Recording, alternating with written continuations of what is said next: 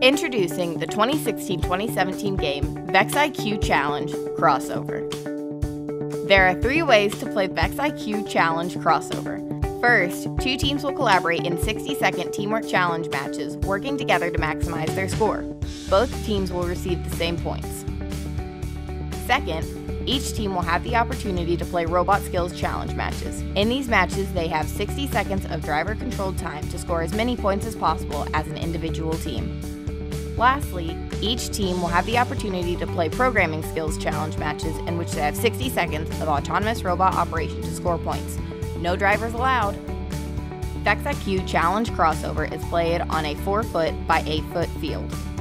Robots start on the field in the predefined starting positions. The scoring objects used in VEX IQ Challenge Crossover are 5-inch hex balls. There are a total of 28 hex balls on the field that are a part of the game.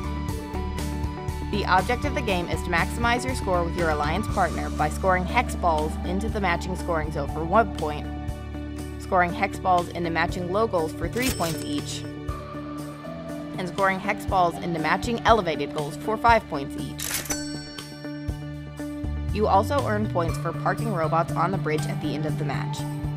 5 points for 1 robot, 15 points for 2 robots, or 25 points for all robots parked on a balanced bridge. For official robot requirements and official game rules for VEX IQ Challenge Crossover, please see the VEX IQ Challenge Game Manual found at roboticseducation.org and vexiq.com. Also, don't forget to visit vexiqforum.com for all the latest information and updates. Good luck and have a great season!